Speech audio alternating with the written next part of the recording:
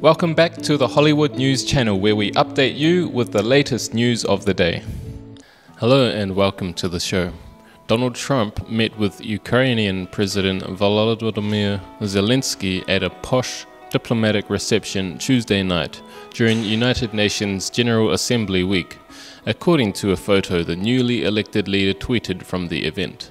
Zelensky tweeted out a photo of himself, the President, First Lady Melania Trump, and Ukrainian First Lady Olena Volodymyrovna Zelensky at the event. The two couples are smiling, with Zelensky and his wife framing the Trumps.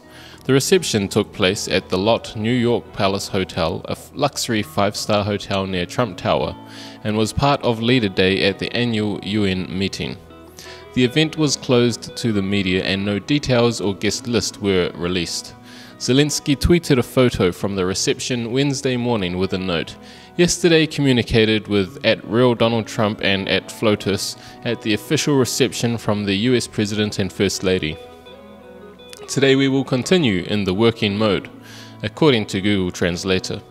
Trump and Zelensky are scheduled to meet Wednesday afternoon amid a political controversy from a July 25th phone call between the two leaders that sparked the launch of a formal impeachment inquiry against Trump. The White House did not respond to DailyMail.com's inquiry about the two leaders' run-in at the diplomatic reception. The controversy began when a whistleblower alleged President Trump asked Zelensky to investigate former Vice President Joe Biden and his son Hunter Biden, who sat on the board of an Ukrainian gas company, and their ties to a Ukrainian prosecutor investigating the country. Trump originally denied making such a move before conceding Biden came up in the July 25th phone call. The White House released the full unredacted transcript of the call between the two leaders Wednesday morning.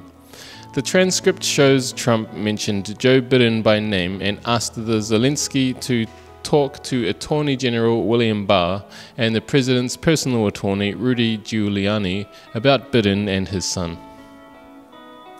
There is a lot of talk about Biden's son, that Biden stopped the prosecution, and a lot of people want to find out about that. So whatever you can do with the Attorney General would be great, Trump says, according to the transcript. Biden went about bragging that he stopped the prosecution, so if you can look into it, it sounds horrible to me, the president told Zelensky. The Ukrainian president assured Trump, "The next prosecutor general will be 100% my person, my candidate, who will be approved by the parliament and will start as a new prosecutor in September. He or she will look into the situation specifically to the company that you mentioned in this issue. The issue of the investigation of the case is actually the issue of making sure to restore the honesty, so we will take care of that and will work on the investigation."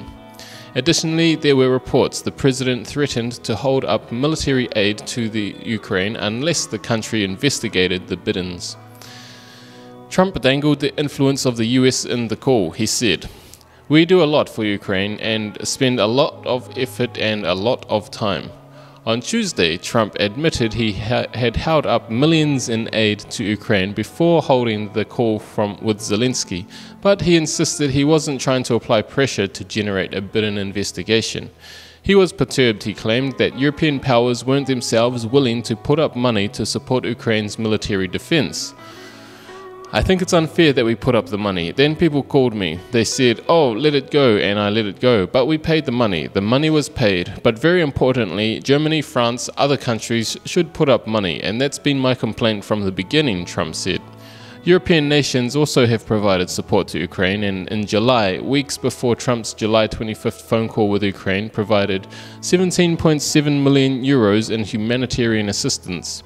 Hunter Biden had ties to a natural gas firm in the Ukraine and was being investigated by a prosecutor there as part of a corruption probe.